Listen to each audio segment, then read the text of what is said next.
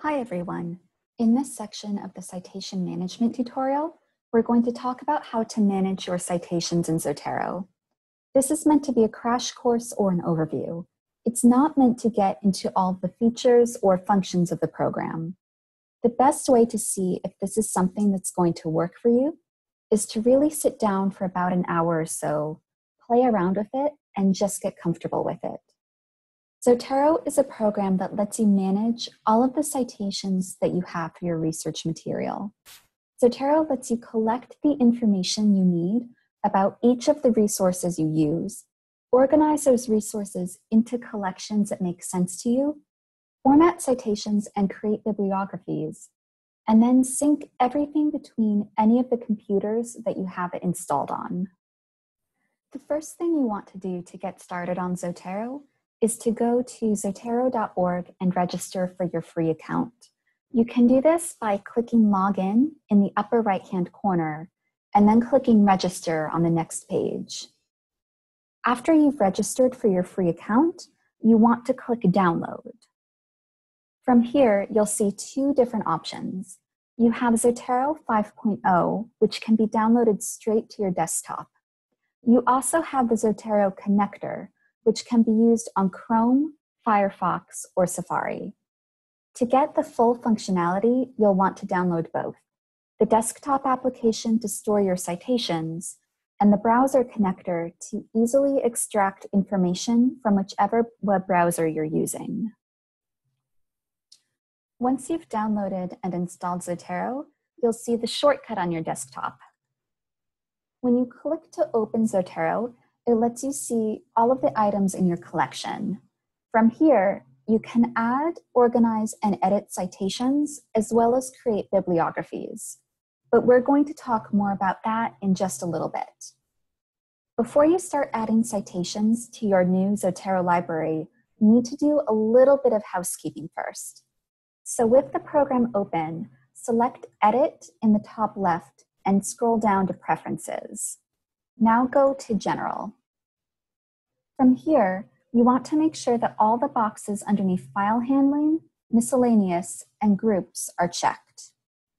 Next, under Sync, you want to type in the username and the password for the account that you just created. And once you've done that, this page will come up where you can see the boxes Sync Automatically and Sync Full Text Content. You want to make sure that both of these are checked. What this does is make sure that your account syncs when you add resources to Zotero from any computer that you can use. There are a number of different ways to import your citations into your Zotero library, and many times you can do it right from your browser. When the Zotero connector recognizes something that it can import, you'll see an icon to the right of the address bar. So for this New York Times article, you can see a newspaper icon here, and all you have to do is click the icon to import the citation. Once you click it, you'll see a box that pops up underneath that tells you that it's saving to your Zotero account. To check on that, click Open the Zotero window, and you can see the article that was just imported. And over here on the right, you can see all of the information about the article that it picked up. So you have all of the bibliographic data that you need to ultimately create a citation. You also have the URL if you ever need to get back to this article. In this section, you can also add notes and you can add tags. Sometimes tags are imported automatically, and you can either keep these or delete them. You can also link this article to another related article in your Zotero library. You can also import items to Zotero right from the UNC Library Catalog. If you click on the record for a book that you want to import the information from, you'll see up here in the address bar that the icon has now changed into a book. Zotero is recognizing that this is bibliographic data from a book. And if you click on the icon, it saves and we can see the same box pop up like we did before. To check that it's saved to Zotero, you can open the program And as you can see, it's imported all of the data that you need to create a citation. And you can do the same additions like you did before.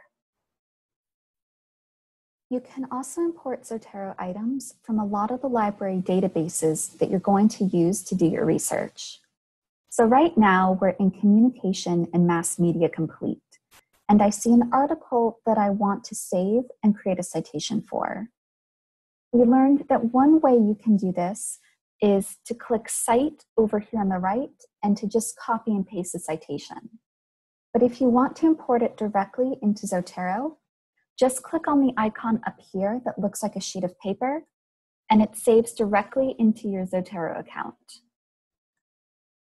So now we have some new items in our Zotero library, but there are a few other ways that you can add items into Zotero. If you look up here at this toolbar and you click on the green button, you can add items in manually. It gives you some initial options as to what kind of resource it is. But if the resource that you want to import isn't any of these, look down and you have a lot more options. What this does is it creates the item and then you simply have to type in the information yourself. Another easy way to add in a citation is to click on this wand icon. And then you can add the item by typing in the ISBN, DOI, ISSN, or PubMed ID. This is a really fast and easy way to do it. Another quick and easy way that you can add resources to your Zotero library is if you have them saved as PDFs on your desktop. All you need to do is click on the PDF and drag it into the Zotero window, and it will import the PDF file. These are PDFs that I've downloaded from Communication and Mass Media Complete. When you drag the PDF over, Zotero is going to try to look up what all the information is. As we can see with the first PDF, the SWOT analysis, everything worked out and all the information is there. Now let's try the second one.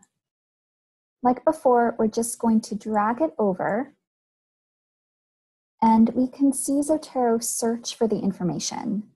And unfortunately for this PDF, Zotero couldn't find any matching references. So we're going to have to add in the data for this one manually. To do that, you right-click on it, and you come down here to create parent item for the document. And what this does is save the original PDF that we imported, and then create a new section where we can type in the information that we need to format a citation later. You can see both of these sections if you click on the arrow that's been created over here. So once you have all of these resources in your Zotero library, there are a number of different ways to organize them.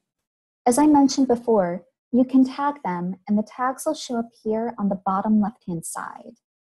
And if you look up here to the left-hand side at the very top and click on My Library, this shows every item that you've ever imported. But you can also create folders and subfolders to organize different sections of resources. And all you need to do that is to right-click on My Library and select New Collection, and it lets you name the folder. And you can rename the folder later if you want to. Then, all you need to do is drag items from My Library into that folder. So there's 1 and there's 2.